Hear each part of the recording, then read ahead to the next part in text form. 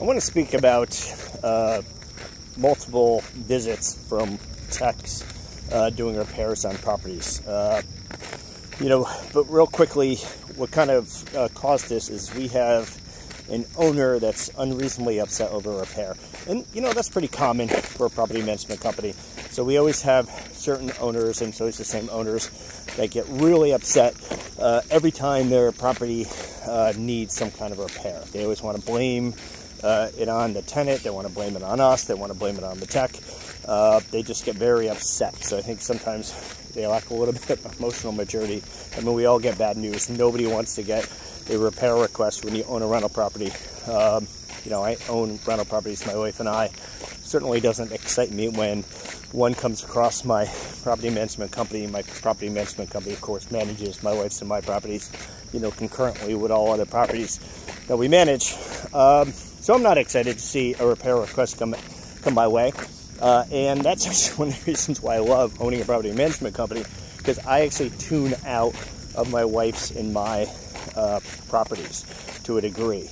I just let my company grow, property management, manage our properties right alongside everyone else's properties, and that gives me the luxury of just kind of like not fixating on, well, I need to buy a new dryer. And actually right now we do actually have, I believe, a dryer repair in the books for one of the properties. I think it's a dryer, maybe it's a washer. Again, I just like to tune out because I don't want to stress and think, how much is it going to cost to buy a new washer or a new dryer? And I just let my company manage it. But back to, owners, X number of owners will just get unreasonably upset, and they just want to blame everybody. And I think what comes to my valuable point to this message for every landlord to know is, again, I own a property management company here in Philadelphia, and we manage quite a large number of properties. And what that gives us is statistics. Sorry, I'm out of breath. I'm actually going for a bit of hike. That gives us statistics, valuable statistics. So we kind of have a lot more information about how repair goes than maybe most owners do. We've become experts at it. And what I want to speak to is, sometimes an owner expects that an appliance repair company will go and should know exactly what's wrong, should fix it, and that should be it. But much like a car mechanic or a lot of different services, sometimes even roofing, you go and you troubleshoot and you say, this is what's likely wrong, and you fix it. And then if you can, you test it. In the case of a roof, that would be very difficult to test. But, with roof problems, they often come down to be, like, honestly, a $3 repair.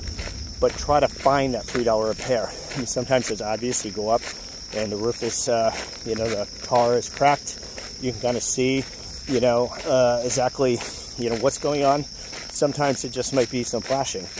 And the rain comes down on the southeast, manner, and it just hits at that certain spot, and that's your problem, but we can't figure it out until, because the next time it rains, it's coming down northwest, and the leak doesn't happen, so we think we fixed it. 3 months, 4 months later, to find out we didn't. So that's kind of the way it works, and I don't know if every landlord understands that, and I understand why, because they don't do the volume we do.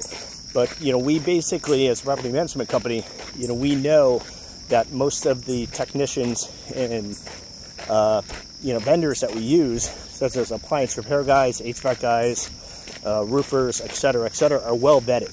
We know them well. We work with them every day. I will often show up to jobs to actually make decisions that they want me to make on how to proceed. So I know these guys, and they tend to be very well vetted, and we kind of get an idea.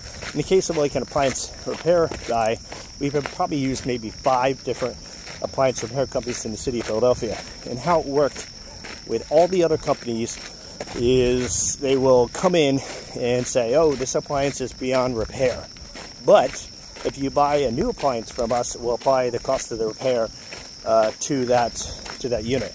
And then most every appliance we would send them, they would actually respond that it's beyond repair. And that would not be the case. I mean, you just take a refrigerator, when a tenant moves in and they newly fill it full of all kinds of food, the fan can freeze. When a tenant moves out and it's now empty, and it's, you know, the fan's up high, the cooling is up high, the fan can freeze. You know, when the fan freezes, the fridge dies. The solution to that would be to freeze that fan, unplug it. You know, and this we kind of know to be a fact. And a lot of times an appliance repair guy can come on and say, this is beyond repair, unplug it, take it back to their shop, sell you a new one. By the time they get back to their shop, you know, that fan is already thawed and now it's a working fridge. You know, do I know this for a fact? Kind of, but officially no.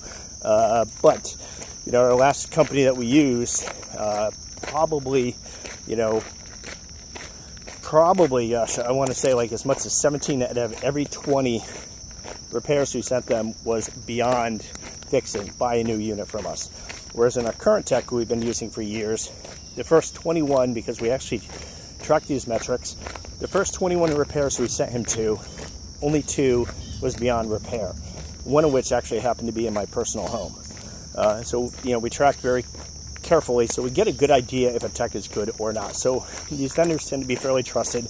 We kind of understand the process.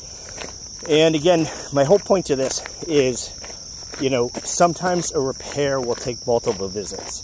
You know, as a landlord, you're going to be at a disadvantage because you might be getting taken advantage of by an appliance repair company. And in the case of Philadelphia, that's probably likely because we had gone through 5 companies to get to the current tech that we have, all of which we stopped using for a reason. Same thing with plumbers, same thing with roofers, etc., etc.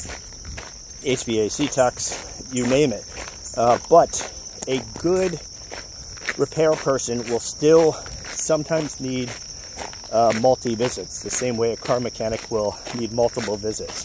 They'll repair what they think is wrong. If they can, they will test the unit. In the case of an HVAC or an appliance repair individual, they can often test it.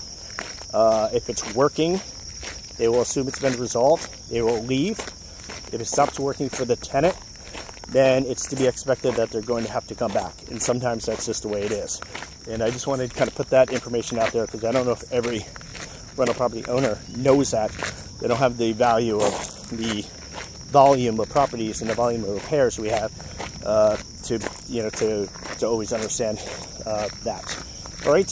Well, I'm the Philadelphia Property Management Company owner, doing my best to answer your rental property investing questions. As always, happy investing. I'm going to finish my walk